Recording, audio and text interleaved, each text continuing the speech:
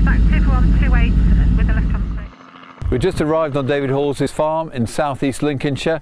We're about 3 miles away from the wash. And what's the disease pressure been like this season? Very minimal for us, David, this year. We've missed most of the wet weather earlier on. The cold period we had, we didn't get a lot of snow, but we did have it fairly cold. Kept disease pressure low as well. So Jonathan, what are we seeing disease-wise? Well, I mean, there's some septoria here, but at quite low levels compared to what we would normally see this time of year at this site. Now, the site is behind where it would normally be. Usually it's about 3 weeks behind, the farmer reckons, compared to where it would normally be. It'll catch up and it'll grow very quickly now. A little bit of eye spot.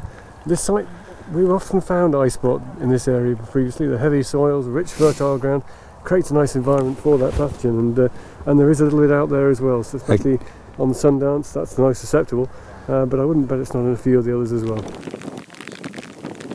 Right, well, although the crops look a little bit backward, they look fairly well. And what kind of disease levels are you seeing? Well, it's really interesting, these crops. You know, they've had that bit of early nitrogen, which not many people have got on. But really looking for fresh septoria, it's really quite difficult to see. But what we've got is a lot of dead leaf with pustules on there, all ready to explode when this sort of showery weather which we've just experienced is ideal for the spread.